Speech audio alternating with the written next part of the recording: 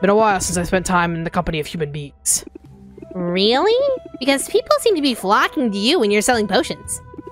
I sort of had the impression you would mass some fans, maybe even some groupies. Seemed to have scared them off. They kept coming around with something like hunger in their eyes. Started to feel like I was on the menu. So I spritzed them with some urine from a saber-toothed cantaloupe. Very pungent stuff that you're... What? Okay, if they were looking at you like you were a hot piece of meat, honey, they didn't want to eat you, they wanted to... eat you.